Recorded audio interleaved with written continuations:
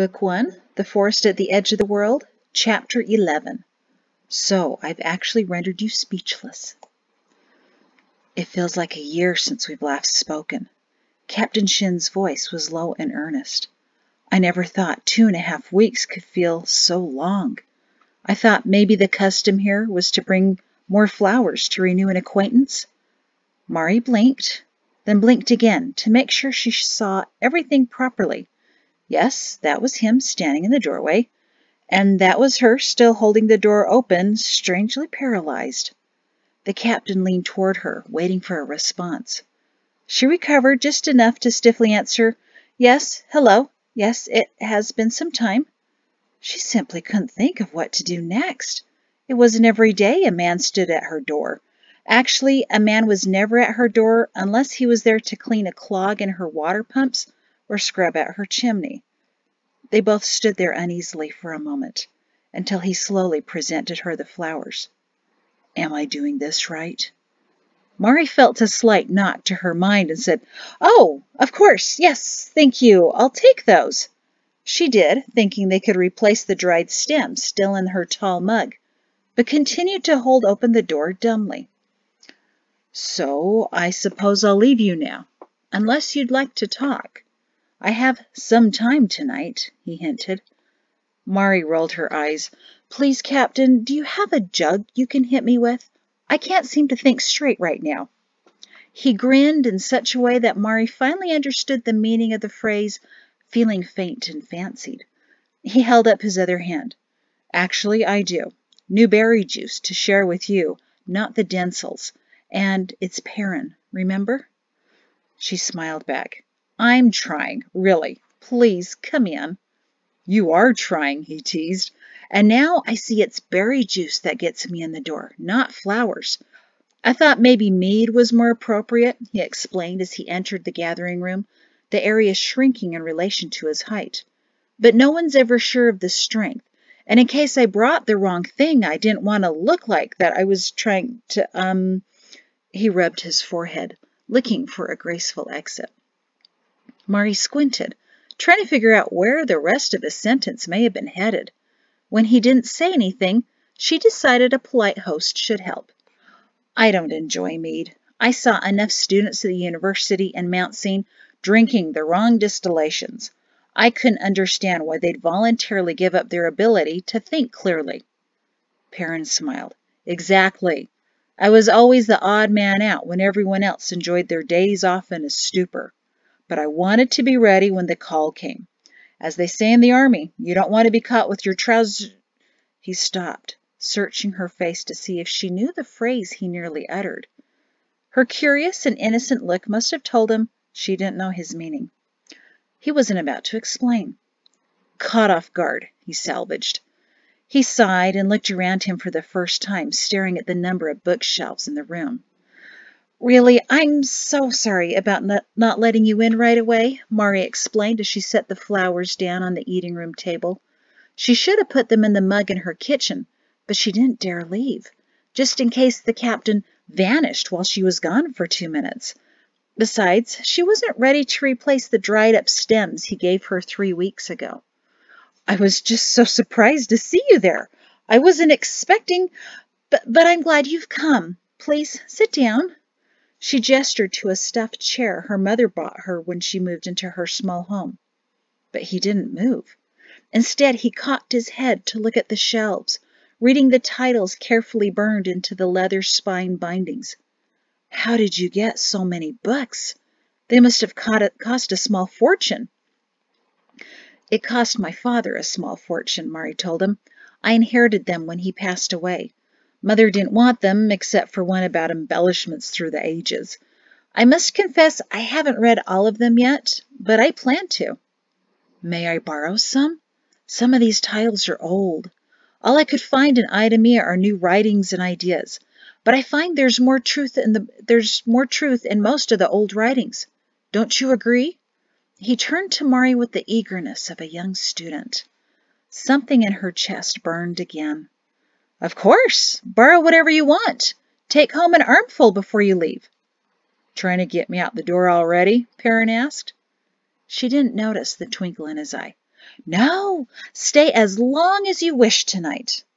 His eyebrows rose in astonishment at her insinuation. She still missed the teasing in his eyes.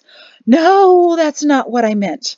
Maury backtracked in a panic. She knew this is why she usually didn't talk to men. I am not implying any impropriety. As soon as she said the words, she was even more mortified. Oh, no. What I mean is, stop. Perrin laughed. Stop. He actually laughed, and it cleared Maury's mind completely. It sounded like bells. I know what you mean. Don't worry. He extended his hand as if to take her arm, but pulled it clumsily back instead. Ah, but you're so easy to tease and fluster. I can't help but wonder why. When we were on the platform, I found it very difficult to shake your confidence. You gave me the greatest challenge I've had in many years, and that was in front of thousands of people. But when we're alone, his voice quieted, you can't seem to string a coherent thought together. That's not exactly a compliment, is it? Maury said, pursing her lips. You're doing better now, recovering some of your intelligence. She saw the teasing twinkle in his eye that time. I'm just better able to deceive you now. I'm still incoherent, but I can mask it when I have a few moments to prepare, she confessed. He sighed. I don't think you could ever deceive me, but I'll confess I've deceived you. He looked around for the stuffed chair. He gestured to Maury to sit in its match across from it, and he sat down after she did.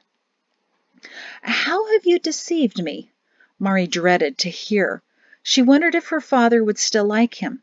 She felt a warm touch just above her heart again, and she braced to hear just about anything, as long as it wasn't about a wife and Idemia. He placed his elbows on his knees and leaned forward, putting his hands together. I've deceived you by not being completely honest. I guess I've been testing you. Testing? Why? I came to the village because I requested this assignment. You see, he leaned forward in his chair closer to Maury. She could almost smell him, but she didn't dare get closer, especially if what he was about to say would make her hate him. You see, he repeated hesitantly, looking into her eyes, I worried about the ideas I saw emerging in Idemia. I wanted to find a place that would reinforce my belief in the writings. Yes, I do believe in the writings, despite what I said at that second debate. I hope I proved that in the fourth. In many ways, your mind is the same as mine. But the writings and beliefs in Idemia are dying, and new suggestions are spreading. The suggestions will be mandates soon enough, I'm sure. His tone hardened, and he looked down at his hands. You see, the administrators... He stopped abruptly and looked up into her face, as if fearing he had just revealed a secret. Maury held her breath as a fantastic idea filled her. Suddenly, everything in the last half hour, the last several weeks, was making sense. He was skeptical too, just like Father. She waited in eager anticipation to hear his evaluation of the administrators. She wasn't about to get it. I looked for a village as far away as I could. He instead continued on a safer path, hoping to find a place where I could continue believing. My great-uncle has written me a lot about Edge. When the new need arose for a new fort, I had my reason to leave, and the general approved my request. I guess I've been testing to see just what the people here think. What you think. He looked down at his hands for a moment. My mother says I have a tendency to stir the pot, he said with a small chuckle. She's always warning me about behaving. He looked up at her again. I realize I haven't always been honest, and I certainly wasn't fair with you. I'm sorry about that. Can you forgive me? Maury was stunned by even more than his apparent skepticism of the administrators. I never imagined you actually want to be here.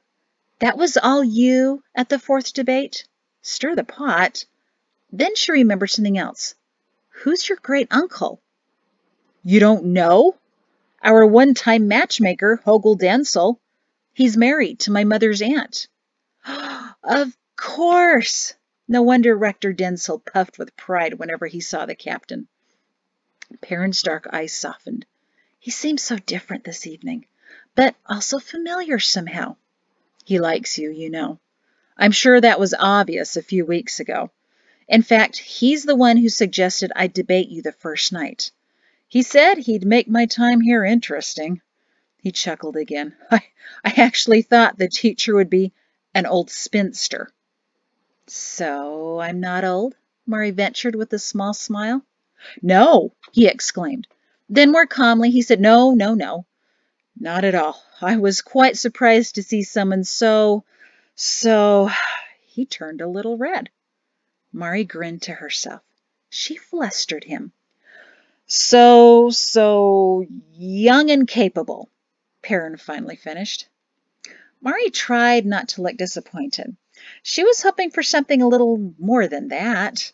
Maybe something even bordering on romantic, but young and capable would have to suffice. Perrin appeared frustrated with his words as well. I've missed our debates, he continued, much more than I expected. These past few weeks have been the longest I've experienced since initial training for the Army. I've worked my new soldiers, mapped the region, planned patrols for the forest, and, he looked down at his hands again, ruined more than one report because your name keeps cropping up in my writings. Not exactly efficient. Wait, Murray stopped him. He looked up at her expectantly. Wait, how many patrols can a few soldiers on horseback watching the forest have? She asked. Perrin looked disappointed, then surprised. What do you mean, a few soldiers? The full 100 arrived last week. 100? Murray was shocked. The most we ever had in Edge was 5. I thought maybe a dozen. But what do you need with 100 men? You didn't see them come in? He sat back in his chair and gestured, disbelieving with his hand. It was a great parade. 100 men in uniform, 25 of them on matched horses. I thought all of Edge came out. He was like a 10-year-old who just figured out how to do a backflip, but no one saw him. I was at the head of all of it. His voice quieted.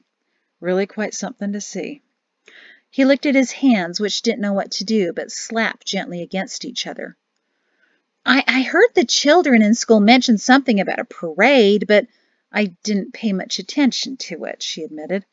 I heard some noise out in the road last week, but I just thought it was the musicians marching as they practiced or something. But why 100 men? Where are they staying? He frowned at her. The fort is quite large. We took over the old farm and orchard area to the north. Completed the barracks and mess hall just last week. You really didn't notice 100 new soldiers? He persisted. We marched up the road just one house away from here. I'd been busy at home, she said dismissively. Why so big? What are the administrators expecting? Garters, he said solemnly. Oh, of course he'd say that. Murray saw her chance. He wasn't in uniform, so she could ask him about the real threat of the garters. And there wasn't really anything he could do, officially, about her doubts. If I may ask you something in confidence, Perrin? His eyes brightened. Anything, Murray. Honestly, if there really is that big of a garter threat after all these years, especially here in Edge, it just seems so convenient sometimes. All the light dimmed from his eyes. Garters. You're asking me about garters? Yes, garters, she repeated, not understanding his reticence. I lived here all my life and have heard of only 2 people who supposedly ever saw garters, and one of those witnesses had been drinking old grape juice. Garter activity hasn't been close to Edge since Quarrel the first soldiers chased them to the forest. Perhaps they're still there, but they never come to the village. I've even walked along the forest edge myself to see the bubbling mud and have never seen anyone. You also didn't notice when 100 men plus 25 complement, a dozen full wagons, and 25 horses moved in less than a quarter mile away from your home, Perrin countered. Murray paused. You make a good argument. she murmured. Mari was never one to look too far beyond her books. She was a woman of the word, not of the world. Still, she continued, doesn't 100 soldiers, or rather 125, seem excessive? The previous brightness in his eyes still didn't return. If you knew what I knew, but I can't tell you all of it. He sat up straight and looked like a soldier at attention. Mari assumed it was an instinctive stance. The administrators, when they came to power, initially attempted to send out scouts to look for new lands to settle. Perrin's voice was careful and calculated. They were headed to the ruins King Quarrel's soldiers had visited many years ago, hoping to discover if the area was still poisoned. Mari sat up eagerly at the mention of Terrap's ruins, but had the wisdom to not interrupt. Their findings were most disappointing. They never reached the ruins. All of the forests surrounding the world on the north and west showed evidence of increased Garter activity. One of their spies was apprehended and brought to the High General for questioning.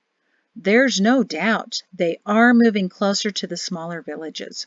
We have every reason to believe they're planning to raid places even like Edge.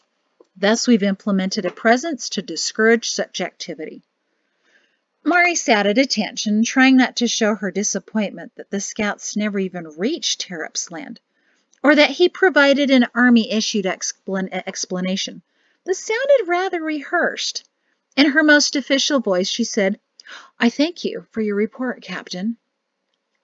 Perrin's lips parted in surprise, but he quickly closed them. Old soldiers have it to make reports. Sorry. And how old a soldier are you? Mari prodded with a smile, even though she already knew from that one interesting fact in the back of the history book. As old as you, he smiled. Mari wondered how he knew her age. He leaned back in his chair and studied her, resting his head on his fingers. But Mari didn't notice.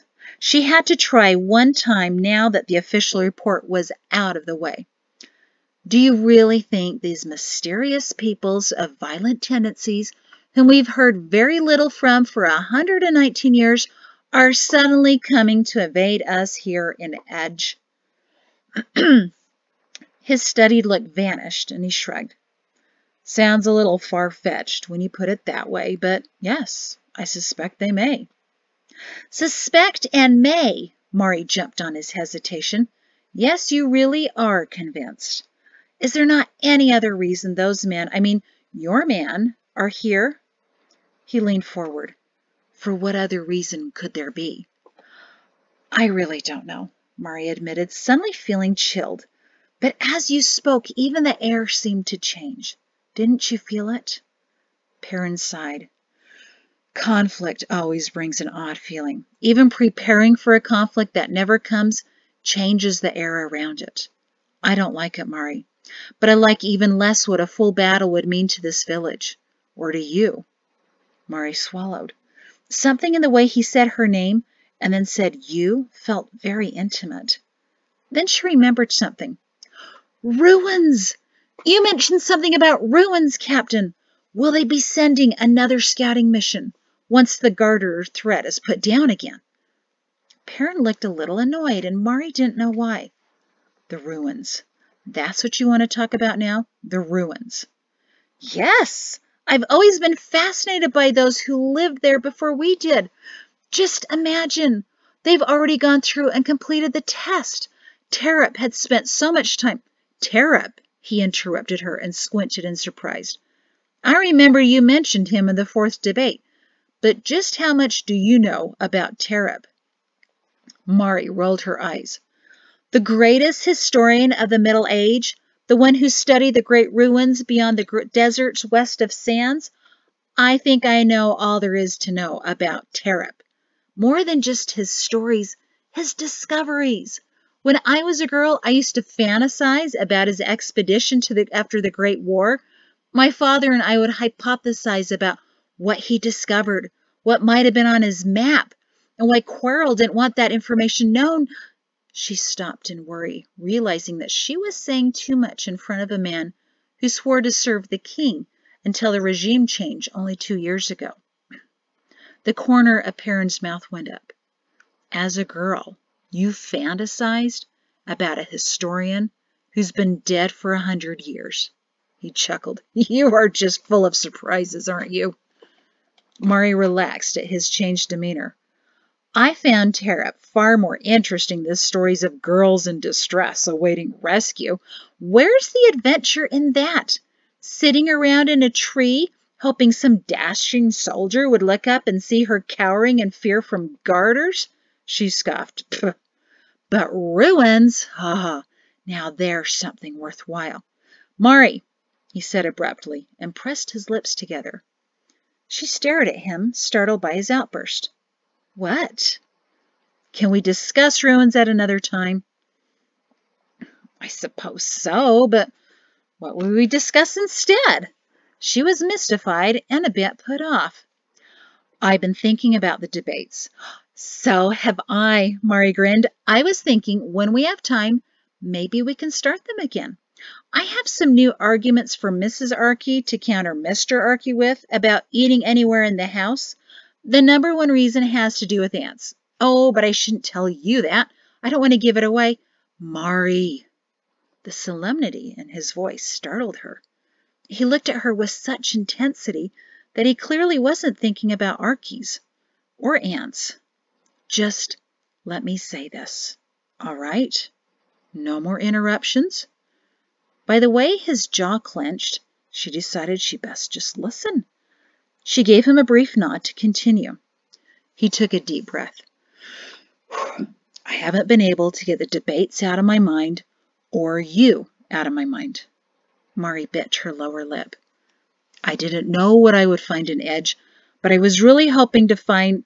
He paused, stared at his hands, and shook his head. Mari was completely bewildered by his behavior. She really didn't know, man. Honestly, Mari, it was only a little way into that first debate that I thought to myself, I could. He could what? I could love a woman like you, he rushed. He slowly looked up into her face with something like anguish. Mari sat stunned as she ran the word over in her head to break apart the syllables. I think he said it, she mused. It was too much to hope for, but she hoped anyway. She smiled encouragingly. So you could you? Mari, what are you doing to me? He stood up abruptly, but then sat back down again. She'd never seen him like this. The confident captain was nowhere to be found. Instead sat, stood, and then sat yet again, an agitated and now almost pathetic man. I'm sorry, what am I doing? She asked sweetly, but not innocently. She thought briefly that her teenage students would be proud of her composed reaction to this most unexpected conversation. He put his hands together and rested his elbows on his knees. One leg began to bounce nervously. I feel I can no longer create a coherent sentence. Maybe we need an audience. He stood again, walked around the chair, and used it as a buffer to stand behind. He put on a look of resolution and blurted, Mari, I don't want to get married. Definitely unexpected. Her heart dropped through the floor. To a woman who cannot think or take a challenge. The only kind of woman I could ever marry, her heart lifted back up to just above her belly, is a thoughtful woman who can hold her own in a conflict. I need someone who believes just as strongly as I do. Her heart hovered. He meant her, right? He was talking about marrying and suggesting her in the same sentences. How did they get here? But another thought struck her, and she knew what she had to say, yet she couldn't believe she'd utter the words until she did. But, Perrin, I don't think I believe the same as you, she said miserably. So many things we debated, we were on opposite sides. Except for the fourth debate, Rector Densel gave you my position. Otherwise, no, he cried, and came around the chair to sit back down to face Mari. He leaned forward earnestly and was so close she could breathe in his earthly sweet scent. She struggled to concentrate. "Don't you remember?" he pleaded. "I've told you twice now. Your mind is closer to mine than you realize. We are so alike. You defended every argument the way I would. I argued ideas, but not always my ideas. I never believed the sky is only blue. In fact, the more I think about it, the more I'm convinced it truly is black, and that the blue is an illusion. And that fourth debate, that's when you finally heard how I really feel. I told Hogel I wanted that position so that I could try to prove to you that I do believe in the writings. I agree with you on everything, except dogs. Dogs are far better than cats." Sometime during his speech, Mari's heart leaped to her throat, making it very difficult for her to breathe. So she just hoped for what might come next, and hoped she wouldn't lose consciousness waiting. Perrin gathered her small, soft hands into his large, rough ones. The effect caused Mari to lose all ability to speak, had she been able to breathe. "Mari, what I want to say is," he began, staring at their hands together, "why I am here is," he looked up into her face, "you can see the direction all of this is going, right?" Mari was sure she could, but she didn't feel it was her place to make this any easier. She smiled and shook her head. Besides, her lungs still couldn't function and everything was starting to go gray. He took a deep breath, closed his eyes, and said, "Mari, may we continue our debates forever as husband and wife?" He peeked to gauge her response. At least she thought he did. Her eyes were too full of astonished tears to see him clearly. She nodded vigorously. "Really?" Perrin asked, immense relief in his voice. You don't want to have time to think about it?" She thought briefly. She didn't want to think about it. Inexplicably, she felt no reservations. None at all. Instead, she felt a great surge of peace, and thought of how her father would approve. Somehow he was behind all of this, she was sure.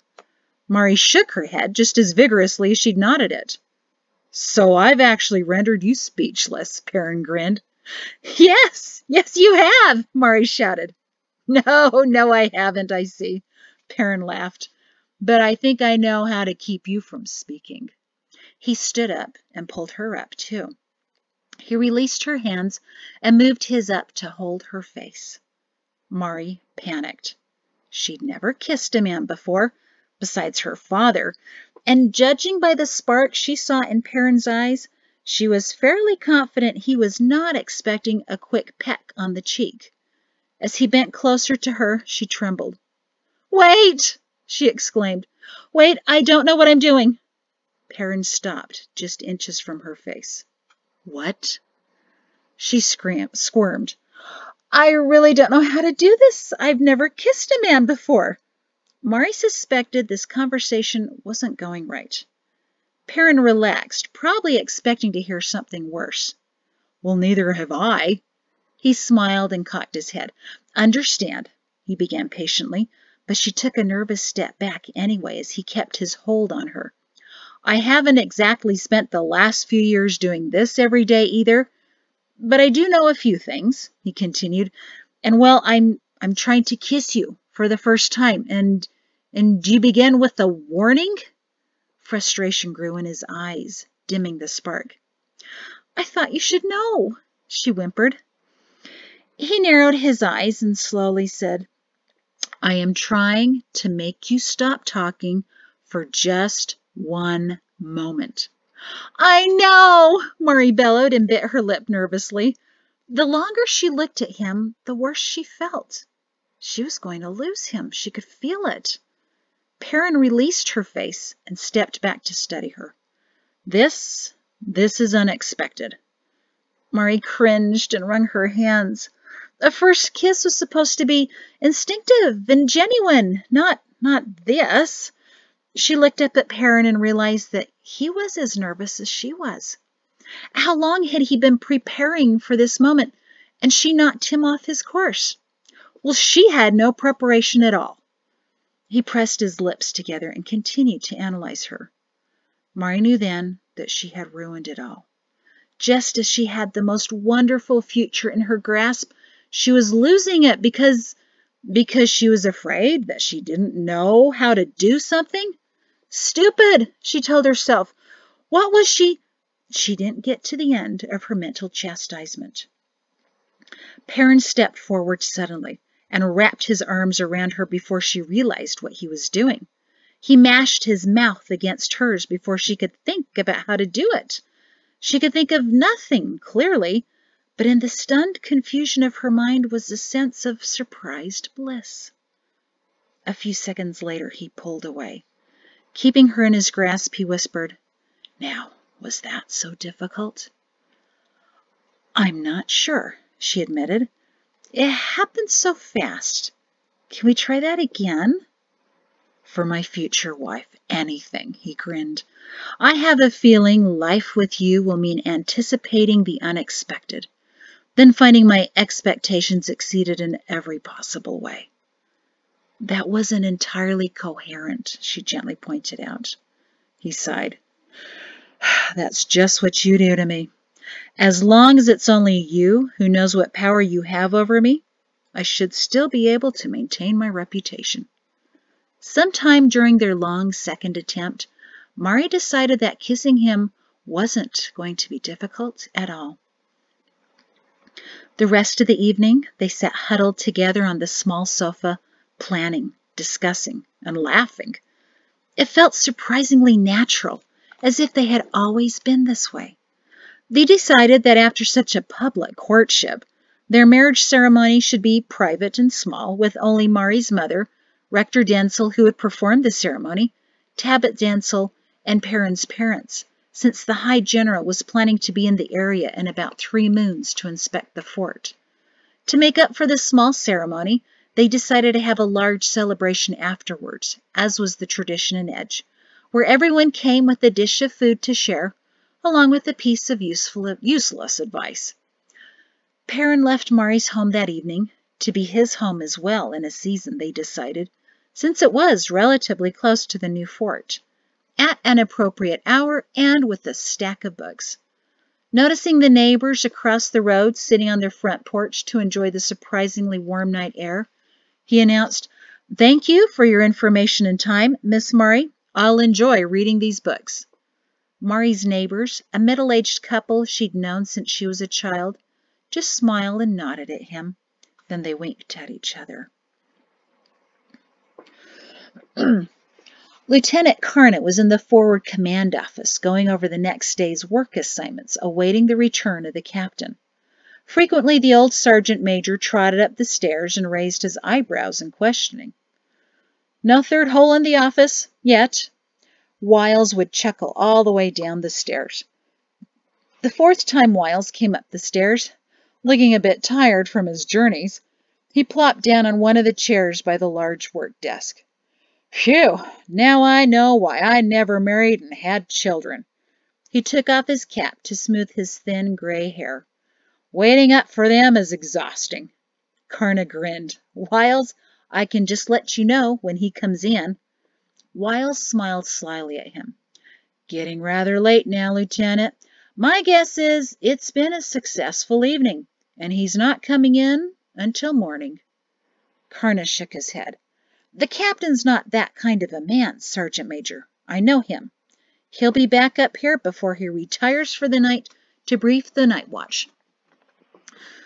Wiles sniggered and put a boot casually on the corner of the desk. "You haven't been in the Army as long as I have, Lieutenant. I see now why Chairman Mao himself said my wisdom was needed up here." He puffed up his narrow chest. "I suppose if I weren't so wise, I'd been given a position somewhere warmer. But the High General agreed with Mao, and so I'm here to teach all you boys a thing or two. Here's your first lesson. No man is exactly as he presents himself. There's the public man, and then there's the private man. Shin puts up an excellent public front. I've heard he handled himself quite well at those debates, and so far the village seems completely enamored with him. So likely is that lovely young woman. But private, Shin's a man with needs, Lieutenant." And when an animal feels a need, he raised his eyebrows and leered. Now you just run along to your quarters. I'll brief the night shift. Shin will be back in the morning. Shin's back right now. The voice booming up from the stairs made both the soldiers jump in their seats. Wiles put his foot back properly on the ground before Captain Shin strode up to the office. He was wearing a black tunic, black trousers, a leather jacket, and a small smile that refused to be suppressed. Karna shot Wiles a look of, "I told you so." Shin casually picked up a piece of paper from the desk and glanced at it. "Thought I wouldn't be back to do my duty for the night shift, Wiles?" "No, sir," the sergeant major said. "It's just that Shin looked at him. "Leave the 2 holes in the wall for now. Rather like them. They're only through the first layer of wall anyway, and not the second. And no, there won't be a 3rd hole, Karna." He turned to his lieutenant, who had a cautious smile on his face. "If you wish, in about 3 moons, you can move into my quarters. They're a little larger." Karna grinned. "And why won't you be sleeping there anymore, sir?" Shin tried to keep his smile down, but failed. "I think my wife will prefer that I spend my nights at our home instead." Wiles clapped his hands loudly and stood up. "Knew it! Well done, Captain!" He shook Shin's hand and slapped him on the shoulder. Karna chuckled. "Sir, that's good news. Rather sudden, don't you think?" Shin's smile faded a little. Well, perhaps. That's why the 3 moons time, Brillin." "I can't wait to hear what the village will say," Karna said. "Marrying one of their own? That's certainly a way to win hearts and minds." Karna and Wiles laughed together as Shin reddened. "Well, the High General will certainly be impressed," Wiles hinted. Shin went a deeper shade of burgundy. "The High General." He stared at the floor. Wiles and Karna shared a look of concern. "When do you plan to tell him?" Wiles asked quietly. Shin blinked and looked up. Soon. Listen, we'd really like to keep this quiet for a while. I told only the 2 of you so that you can understand. But please, let us reveal it when the time is right." "Of course, sir," Karna answered. Wiles nodded slowly. "Captain, I'm glad you told us. Now that she's someone important to you, she may become someone important to the Garters." Shin let out a low whistle. "I hadn't considered that either." Wiles patted him on the back. "We can take care of that, Captain. Soldiers need to start patrolling in the village, too. We'll simply put your future home on the routes. In fact, as an early wedding gift, show me right now where she lives." He pulled out a clean sheet of paper and a piece of sharpened charcoal. "We can put her road on the routes. Don't worry, I won't say anything to the soldiers until you want us to, but we'll keep her safe." Shin smiled. "Thank you, Wiles. That will make me feel better until I'm living there." He started sketching out a rough map of the northern village. "She's on the 2nd ring of houses just off the main fort road, barely a 1/4 mile away from the fort." "Well, that's convenient," Karna nodded at the map. "And she hasn't even seen the fort yet," Shin said, shaking his head and chuckling. "And didn't even know the soldiers came in. Have to give her a tour sometime, I suppose." He made a notation for her house. "Doesn't she have a mother, Captain?" Wiles gestured to the map. Shin nodded. "I've only heard about her, but yes, I better put her mother's on here, too. Just so Mari feels she's protected. Good idea, Wiles. Now, according to the Denzels, Mrs. Pato is on the 3rd ring on the other side of the fort road, one of these 2 houses. Both have elaborate gardens, so I'm not sure which." He paused, wondering which house to mark. "You're not sure which house is your future mother-in-law's, Captain?" Wiles scowled good-naturedly. Shin paled at the phrase, mother-in-law. Karna covered his grin with his hand, while Wiles chortled. "We'll just put that entire road on the route and mark both houses. Now that I think about it, isn't your aunt and uncle of yours along that same area?" Shin eagerly made some more notations on the map, further west. "Denzels, right there. Again, good idea, Wiles. Thank you. Wiles smiled as he took up the map. Just doing my duty, sir. And again, congratulations. You're going to make many people happy. Now I'm glad I'm all the way in the north. I'm beginning to see the appeal. Karna laughed and Shin glared affably at the old soldier. Oh, the old sergeant major. Well, he's an old soldier, too. All right, that is the end of chapter 11. Some kind of romantic music. Da-da-da, da-da. No, I can't do it. I just can't do it. Thank you.